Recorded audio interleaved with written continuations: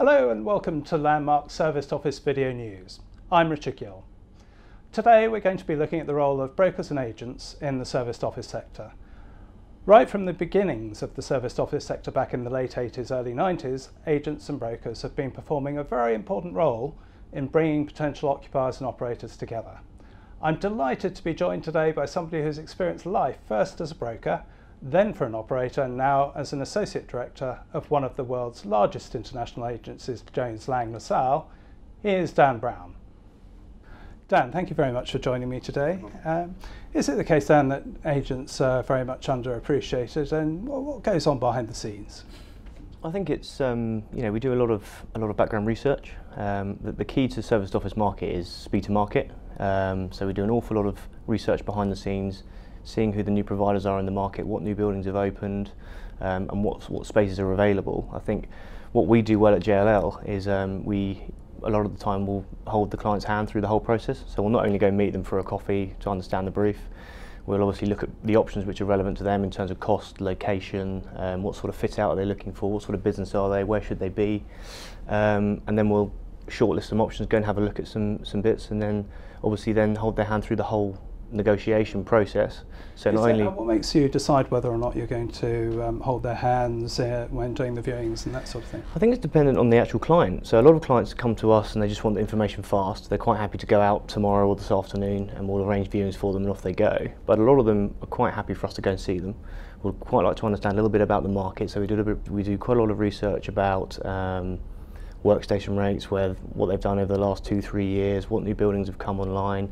The serviced office market against the leasehold market is a question we have a lot. Obviously being JLL, we have a lot of leasehold requirements that come in that we try and sort of educate about the market a little bit more. Tell me, the 10% or in some cases 15% fee, what does that cover exactly, Dan?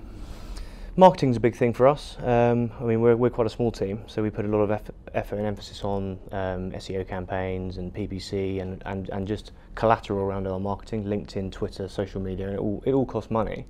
But as I said before, it's having to put time into each individual client. No client is the same, and with a team of 3 people, we go out.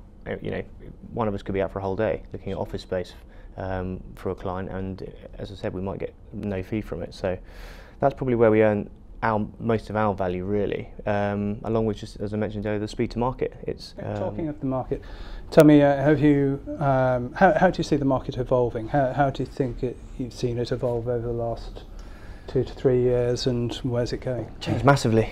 Over the last 5 years, I would say you had the traditional serviced office model, which was long corridors, blue carpets, the hotel effect really, with offices off with natural light.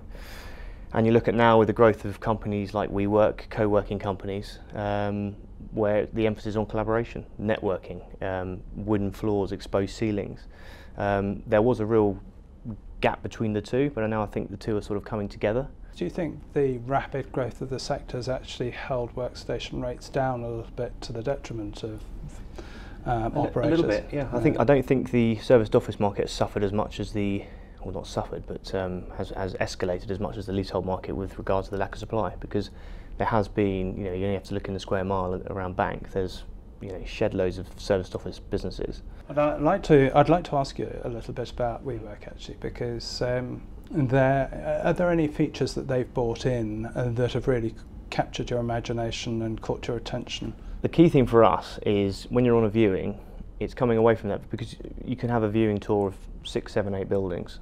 It's coming away with a talking point, and I think WeWork have generated that talking point for a lot of clients. You walk in there and it's, whether it be really funky meeting rooms or the fact that it's got a nice cafe, or they might have bumped into somebody in the co-working area on the ground floor who recognised him or something like that. It's all the free beer. All the free beer is obviously key. That's the main thing. I think is the collaboration part of it is great. You can obviously, there's the potential for startups to go in there and build their business internally within the WeWork network, which is great.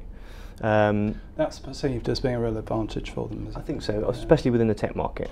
It just gives them a real differentiator straight away.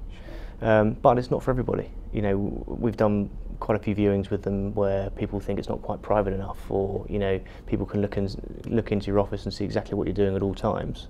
Whereas I think a lot of more corporate sectors will still want a bit more privacy, a bit more of a corporate feel, a nicer fit out.